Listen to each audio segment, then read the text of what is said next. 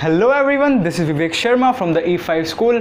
I hope you guys are doing well with your family at home. So guys, today is a day of a very important person of our life, that is our father. Our father is one of the most crucial person of our life. In every situation, whenever we have a problem, we always tell our father first because we know he can help us.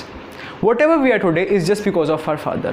Whenever we need something, we always tell our father that father, I need this.